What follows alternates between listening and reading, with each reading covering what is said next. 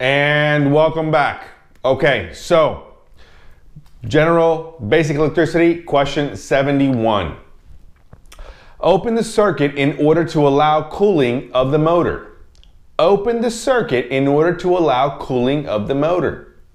A thermal switch or thermal protector is used in an electric motor is designed to open the circuit in order to allow cooling of the motor. A thermal switch or thermal protector used in an electric motor is designed to open the circuit in order to allow cooling of the motor.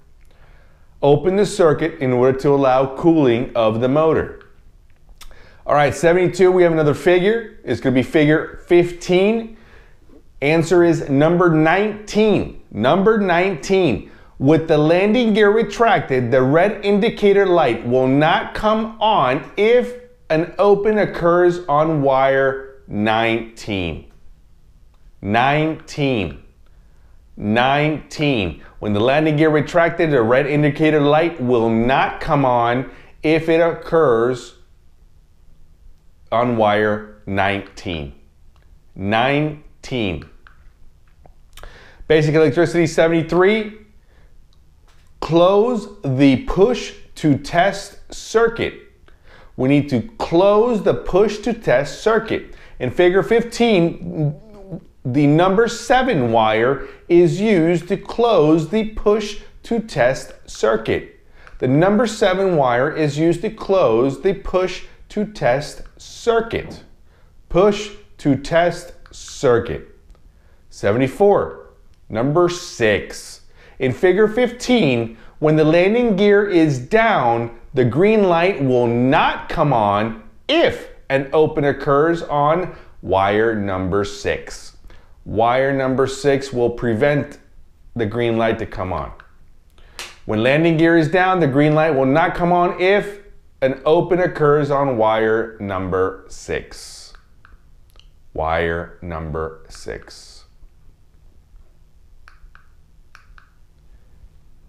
Okay, 75, the fuel pressure cross-feed valve open light will not illuminate.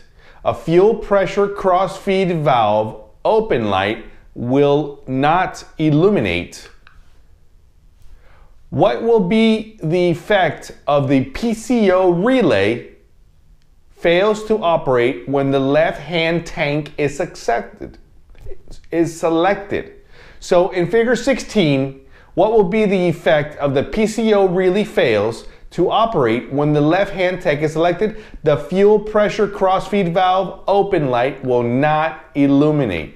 The fuel pressure cross-feed valve open light will not illuminate. The fuel pressure cross-feed valve will not illuminate.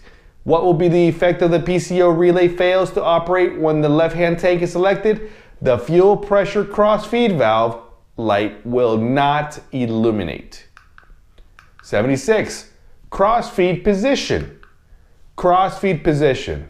Refer to figure 16. The TCO relay will operate if 24 volts DC is applied to a bus and the fuel tank selector is in the cross-feed position. The TCO relay will operate if 24 volts DC is applied to the bus and the fuel tank selector is in the cross-feed position. Cross-feed position. Cross-feed position. Excellent. Number 7, 3. In figure 16, with power to the bus and fuel selector switch to the right-hand tank, how many relays in the system are operating? In figure 16, with power to the bus and fuel selector switch to the right-hand tank, how many relays? It'll be 3. 3 relays. 3 relays. 78. PCC and TCC. PCC and TCC. Figure 16. When electrical power is applied to the bus, which relays are energized? PCC and TCC. PCC and TCC. PCC and TCC. All right. Question 79. 5, 6, 11, 12, 13, 15, and 16. So keep referring to that figure. Energize the circuit with a fuel tank selector switch. Select it to the left-hand position. Using the schematic, identify the switches that will change position. So 5, 6, 11, 12, 13, 15, and 16.